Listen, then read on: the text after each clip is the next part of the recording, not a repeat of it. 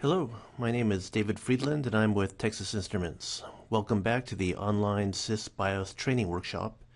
In this portion we will be discussing SYS BIOS tasks.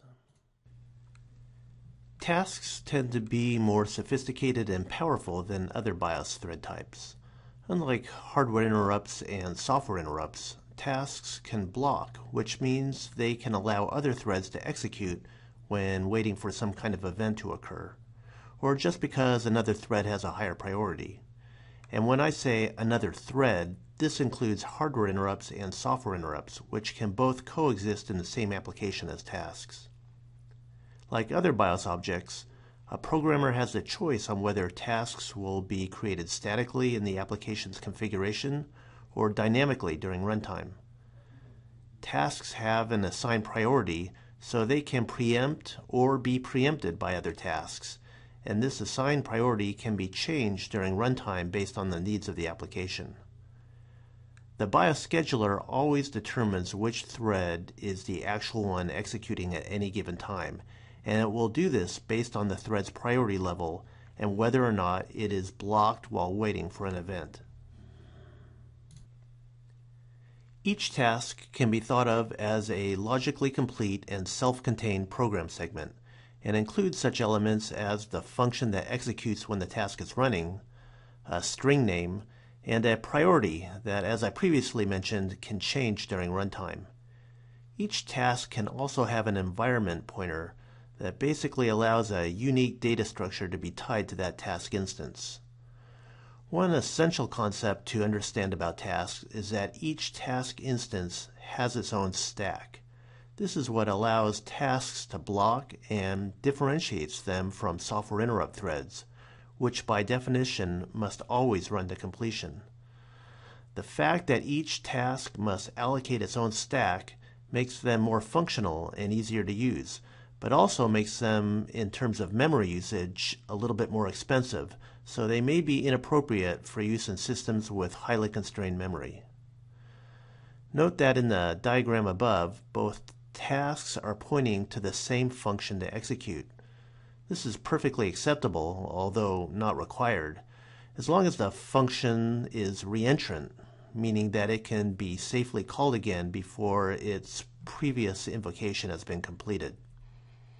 Tasks can call the function with arguments, which could allow the function in essence to know which task instance it was called from. As I previously mentioned, tasks differ from software interrupts in a very fundamental way.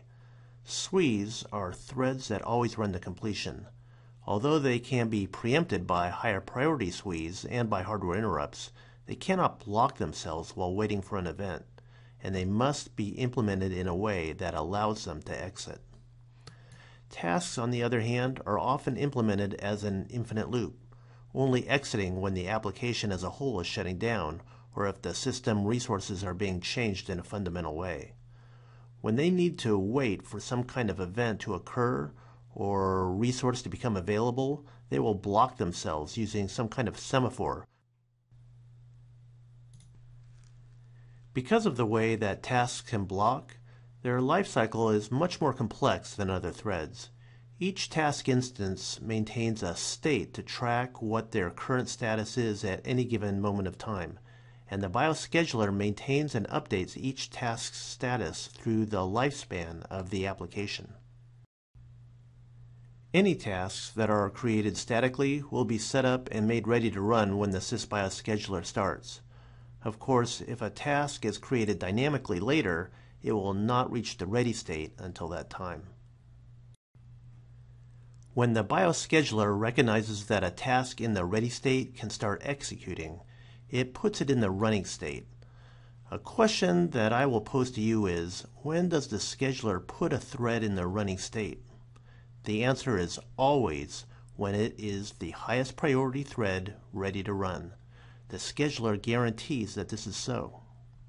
If a higher priority thread, which can be a task, SWI, or hardware interrupt, preempts this task, the scheduler will move it back to the ready state.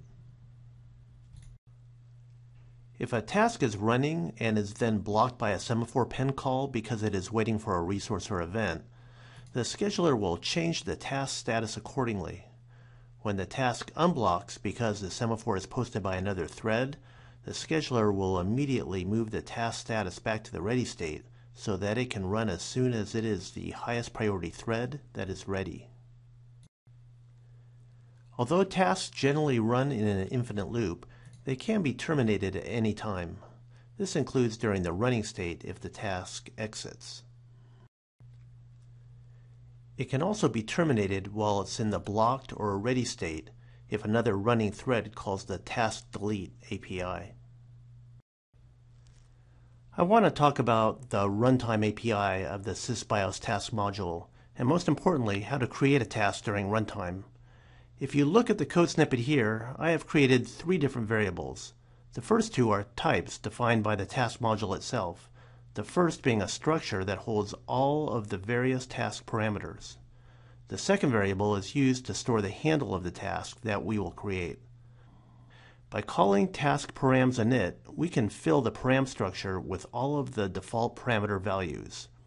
We can then easily update the parameters that we want with different values, in this case the priority and task size of the task, while not worrying about the others. We are also setting up an error block variable so that if the create failed, we could find out more information on why it failed. Finally, we call task create, which will instantiate the task instance and return back the handle to the new task. Also on this slide is a summary of the other API calls used to control a task. Thanks for listening to this portion of the SYS-BIOS online training. I hope it proved helpful. Please note that SYS-BIOS is included as a component to CoComposer Studio. However, if you would like to download SYS-BIOS as a standalone product, you can go to the webpage listed here. Also, if you have any questions about using SYS-BIOS, or if you would like to make suggestions on how to improve this training series, please post a comment to the TI-E2E Forums BIOS page at the web address shown here. There are some very knowledgeable developers and users of SYS-BIOS who might be able to help you out. Good luck with your upcoming software development.